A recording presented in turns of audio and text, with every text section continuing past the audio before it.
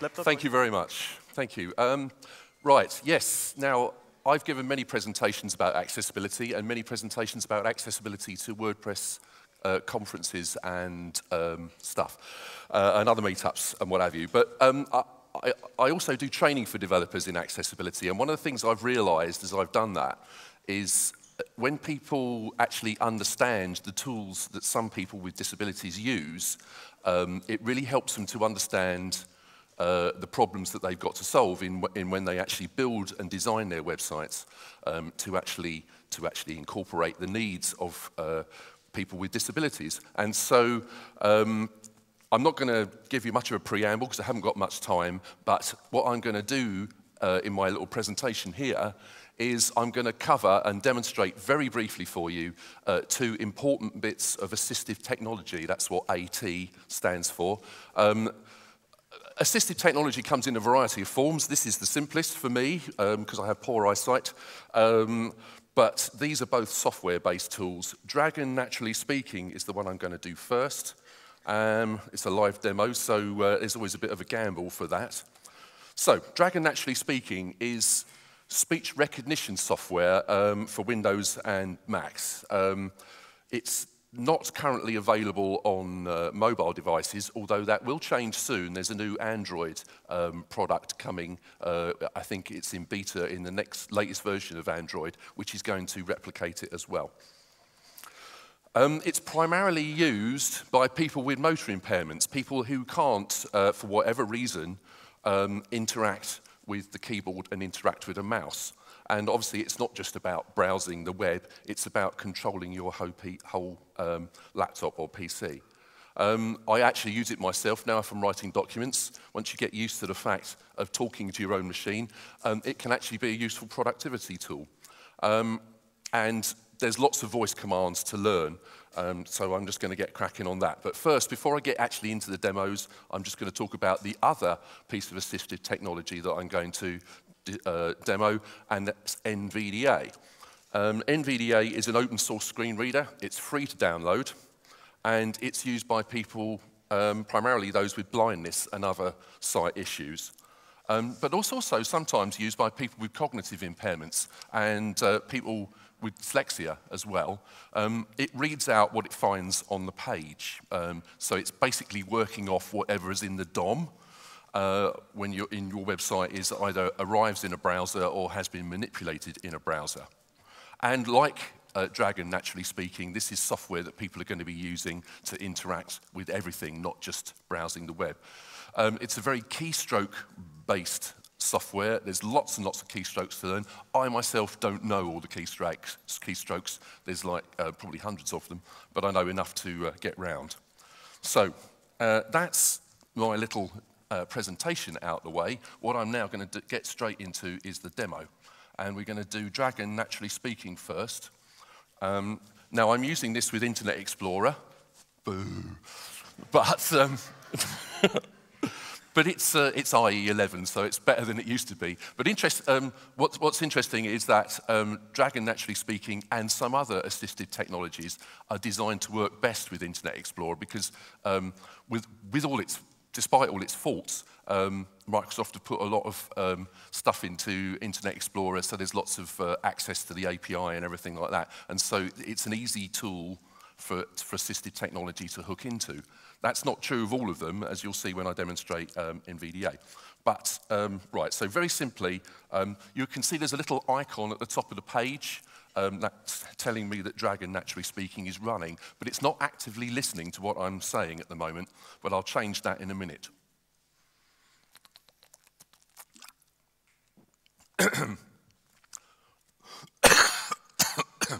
It's not a time to choke, is it?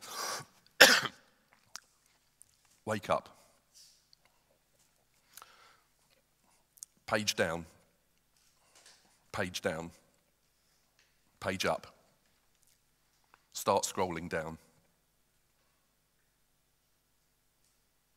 Stop.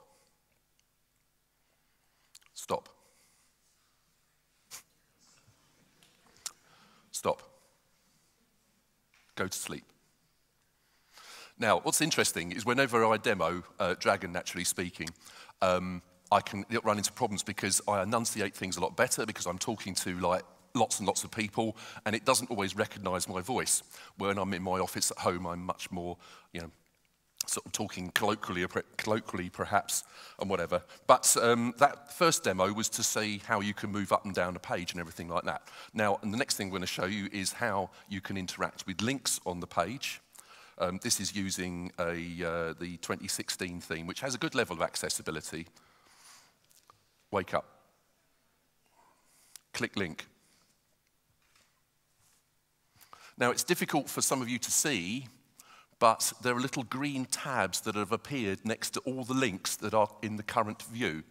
And I can now choose from one of those links to actually follow it. So I'm going to say choose 4. Choose 4.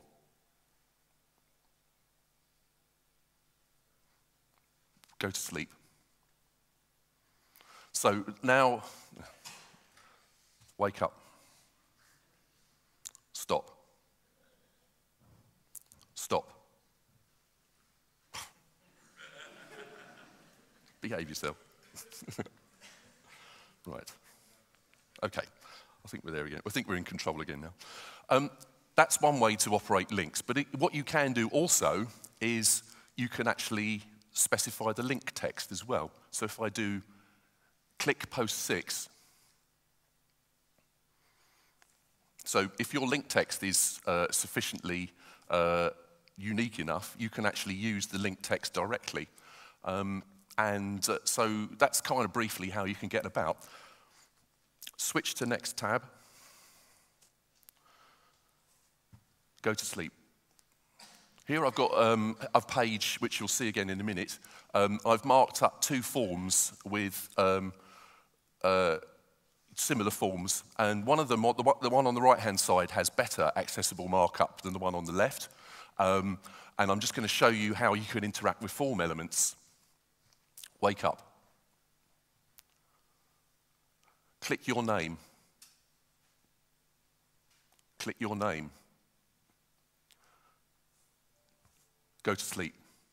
Now, disappointingly, nothing happened because this is badly marked up, this one. But if I try using the ones on the right-hand side, I can interact with the form elements directly because the labels are actually explicitly linked to the input fields.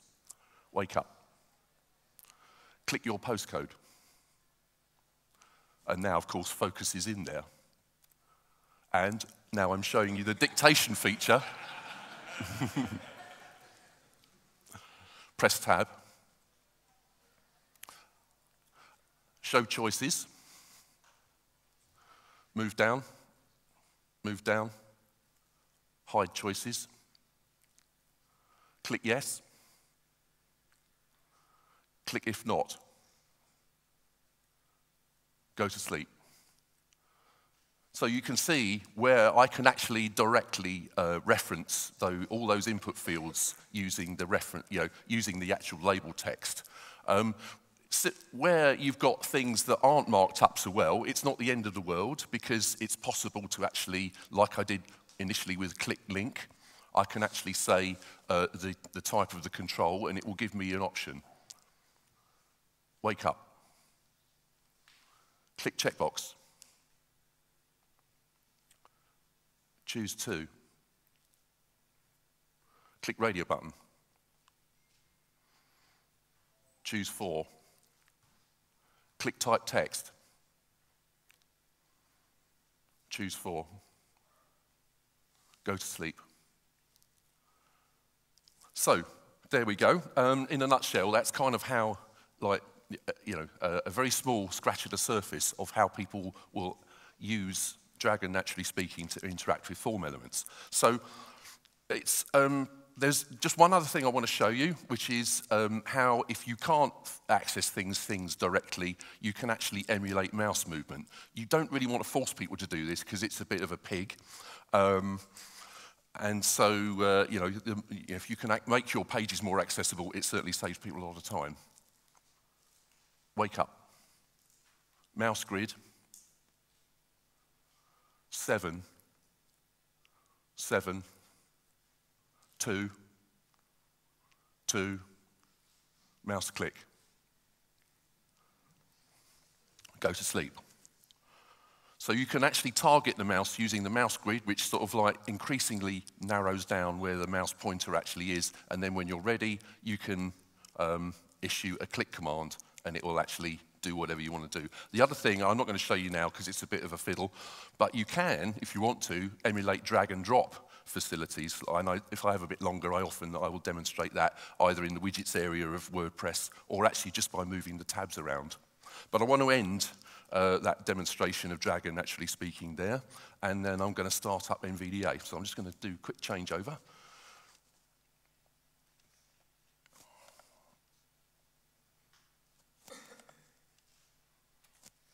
I'm going to close Dragon before I fire up NVDA because they don't always play nicely together.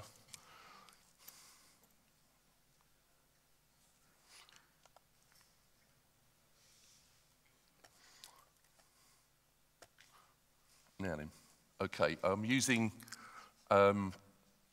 Firefox for NVDA because it works best with NVDA, as Firefox NVDA.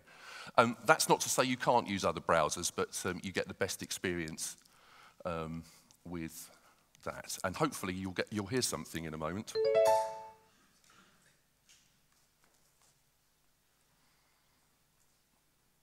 Loading NVDA. Please wait. Welcome to NVDA dialog. Welcome to NVDA. Most commands for controlling NVDA require you to hold down the NVDA key, while accessibility examples, practical demonstrations of accessibility. Right, now NVDA is a screen reader, and as you can hear, it's a computer-generated voice, and it just talks at you all the time. It's because there's lots of information that it needs to tell you about web pages and what's going on. Just to make it easy for you, I'm actually going to turn on a facility for the speech viewer, which is really useful. So you can actually see on the screen what it's saying. I'll just get that going. NVDA menu, preference, tools, view log, speech viewer S, accessibility examples, NVDA speech, NVDA speech viewer.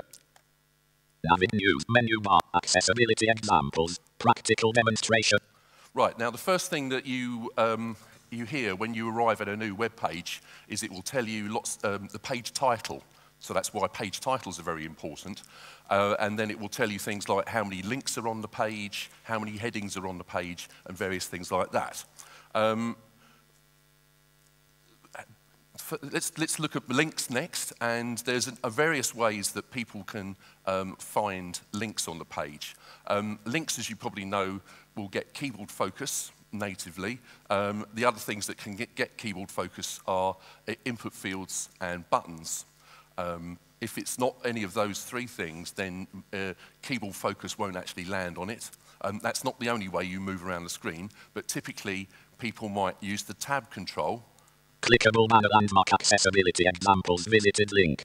Okay, so this is the link that pops back to the home page there, and it says banner landmark accessibility examples visited link. So it's bits of information like that. It's telling you it's a link. It's telling you that I've been there before. It's giving you the link text, accessibility examples, and banner landmark means that it actually it's telling you it's moved into the banner area of the site, because in 2016, although this is in the left-hand column, it's actually marked up as your banner because that's where a logo would go if you wanted it. Landmark roles are important to help people understand which part of the page they're in. And as you move around a page using screen readers, and you move from one region to the next, it will tell you when you've entered a new region. Navigation landmark list with 4 items. Home visited link. Contact us visited link. Okay, so you can use the tab key to move around, and in a moment I'll show you the forms page that I showed you a minute ago. Another way of doing it, which will save a bit of time, is there's a facility to list the links on a page.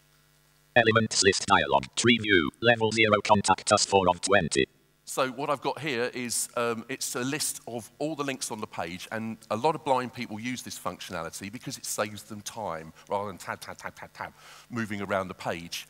People can find the link they're interested in and actually fire that link from within this dialog box. So sometimes you might even find that very few people using screen readers might actually go into the page. They might use the dialog boxes like this. Now, I can select the Sample links page 5 of 20, level 0. by using the up and down arrow key here, and it's telling me that sample page 5 of 20. So it's telling me there are 20 links on that page, of which this is number 5. Log 6 of 20, level 0.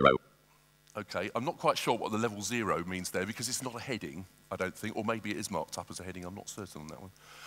That's, but you can actually, then the default action is to follow that link if I press the Enter key now. Now, at the top of the elements list, you'll see there's also headings and landmarks, and I'm going to use the Shift Tab control to get up there. Type, grouping, link, radio button, checked, Alt plus K. Because it's a radio button group, the way to move between, sorry, what was the timing? Thank you. To move between the radio buttons is to use the up and down arrow key. Headings, radio button, checked, Alt plus H. Right, now I've got a list of all the headings on the page. And this is really useful because if you've got a very busy page, like for example the BBC News page, front page, this can be a godsend for people because it enables them to quickly find sections of the page that might be interesting to them.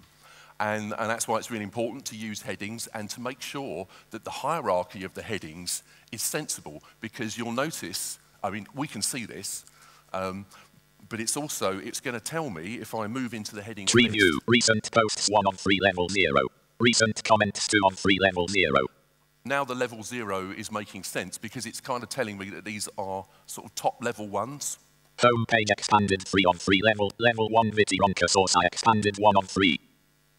Now I've moved into one that's actually heading there, which is sort of kind of nested inside some other section, and so it's saying level 1. So NVDA is telling me about level 2 vestibular view Maserat 1 of 2. It's telling me about the hierarchy here. And the other thing is this enables screen reader users to move around the page, because the default option here is when I've found a heading that I'm interested in, I press the Enter key and I move directly to that part of the page, not something that sighted users who are using keyboard can actually do. But briefly, whilst this dialog box is still open, I'll show you the other thing, the landmarks bit at the top. Grouping, head, landmarks, radio button, checked, Alt plus D. I mentioned earlier the landmarks were sort of the various regions on the page. Because 2016, which is the theme in use here, has a good level of accessibility, it's marked up well with landmark roles, and you can see the various ones up there. Banner is where you put your site name, you know, your logo, etc., etc. Navigation, well, that speaks for itself. Complementary is often stuff to do with a sidebar. There's probably too many complementaries there. You don't need like multiple ones of those. Main is where your main content is, and content info is often associated with the footer, where you might put your contact details and other bits and pieces like that. So in the same way as with headings, Tree view, level 0, navigation 2 of 5. I can select the area of the page I want to be in. Access, home visited link, contact us visited link, sample page link, expand child menu button, collapsed blog. Now, there's a lot going on there, but it's actually moved focus into the first element within the area, within the region that I selected. Now, other ways of moving around the page, if I want to move from heading to heading to heading, I haven't got to select the headings list. I can just use the H key. Out of list, complementary landmark, recent posts, heading level 2. So I'm down here now at the bottom. I'm not going to move too far from that. But recent posts at the bottom left-hand corner there, I've found the next heading. So if I press H again. Complementary landmark, recent comments, heading level 2. These are the sort of widget area headings. Main landmark, home page, heading level 1. Vitironka source I, heading level 2. Now we're in the, we're actually in the content area now. So it said that Latin, Vitironkas, all key, heading level 2.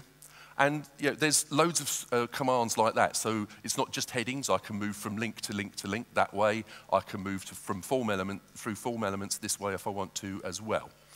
Right, moving on, I'm going to show you how NVDA works. Example forms. the Example forms. Heading level 1 forms markup. Link before form. Heading level 2 badly marked up form. The default thank you, when you arrive at a new page is that it will usually start at the top and start reading down. And if you let it go, it will probably read you the entire content of the page. Very few people are actually going to do that because obviously it can take quite a while. So people will be using the various tools that I've shown you to actually help them navigate their way around a page and find stuff they're interested in. So, where are we? Let's see. Combo box, please choose. Collapsed. Right, okay. Please. Checkbox not checked. Okay, I'm going to cheat. For badly marked up. Edit and autocomplete. Blank. Right, now I've put focus into the your name text box, and this side is the ones that aren't marked up properly, and so it's told me edit has autocomplete blank. Edit is the type of the control, has autocomplete is like a browser setting, and blank is the current value. But what's missing from the equation there's no prompt to tell me what this input's for. So if I then do the tab again, combo box, please choose. Collapsed. The next thing in the tab order is that select or drop down, and you can say it's like combo box, please choose collapse. So it's a combo box, that's the type of thing it is. Please choose is the current value, and it's collapsed. It means it's not expanded. Because you can, if you know the right keystrokes, you can actually expand the select to actually review the options. Checkbox not checked. Similarly, checkbox not checked. Now, I'm not going to labour it by going through all of them, but suffice to say there is no meaningful information being given to the screen reader user in this side because the labels aren't correctly marked up. So I'm going to quickly whip through. Checkbox, radio, edit multi. Checkbox not checked. I have read the terms. Submit button. Your postcode edit has autocomplete blank. Right, now focus is on the your postcode field. And immediately you can see that we've got the prompt, your postcode edit has autocomplete. So it's prompting me what it needs in this input field. Which dessert did you have? Combo box, please choose. Collapsed. So I can now, once I'm in the, once again, the prompt, what dessert did you have? And I can now read through the options. Banoffee pie. Now, when I'm using the up and down arrow key here to actually move through the options, one of the key things, if you do any interactivity with JavaScript that's driven from a drop-down, every time I do that, it fires the on-change event. So if you've ever got anything that's driven off a drop-down, you need to be very careful because it might mean that the screen reader users can only ever see the first element. Because as soon as I change it to something else, it might take me somewhere else. That's if you ever use a drop-down as some kind of navigation feature. Would you recommend us to your friends? Grouping, yes, radio button not checked, 1 of 2. Now, radio buttons are an interesting thing because they have, the radio button itself and it's got a label associated with it, but radio buttons are often like, pretty much always, they're an answer to a question. And so you need to make sure that there's sufficient markup in this form to basically pose the question, in this case, would you recommend us to your friends? And then the answer as well. And that is done using a field set and with a legend. So you create a field set into which you place your radio button group, and then your legend becomes the question you want to ask. Now, that's important, because I've done some work, thank you. I've done some work with insurance quote journeys. And home insurance, there might be lots of questions that have a series of yes-no answers, like are there any tall trees near your property? Is your property near a river?